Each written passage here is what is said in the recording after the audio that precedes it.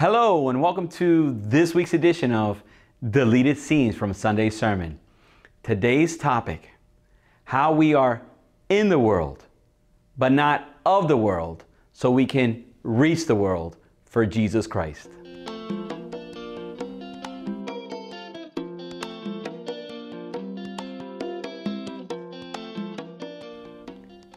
Listen to what the Bible says in Ephesians chapter 4, verse 17. So I tell you this, and insist on it in the Lord, that you must no longer live as the Gentiles do in the futility of their thinking.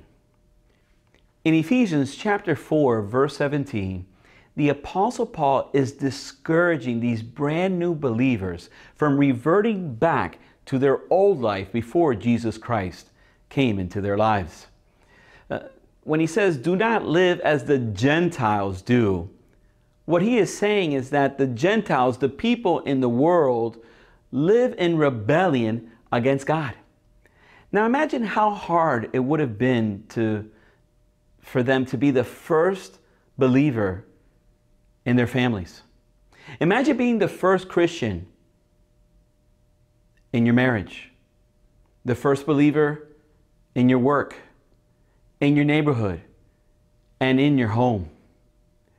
I'll never forget this member of our church in Orlando where we served for many years.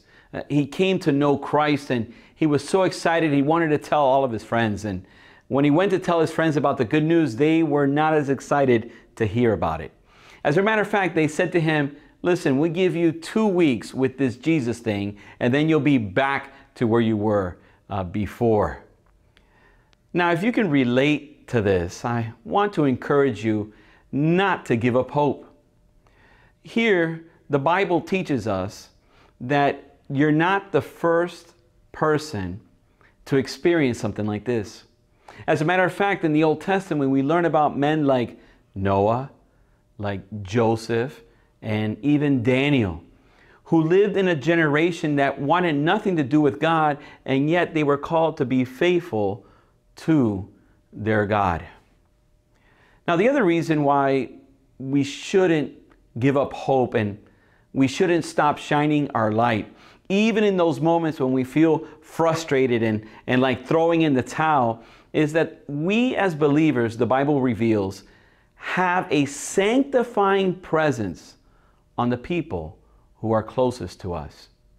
Listen to these words from the Apostle Paul in 1 Corinthians chapter 7, verse 13 through 14.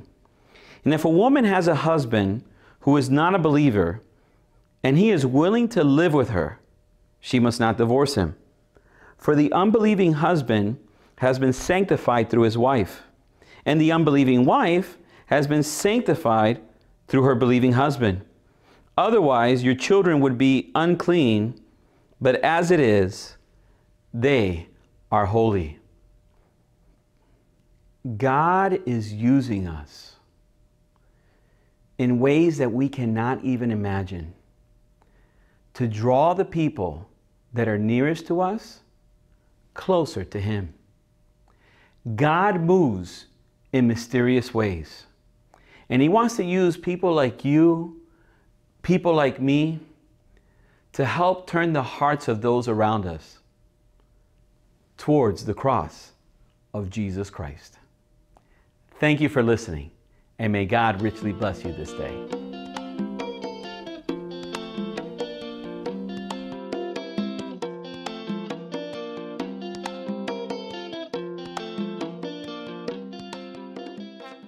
If you enjoyed this video, please make sure to let us know by commenting, giving a thumbs up, and subscribing. Thank you.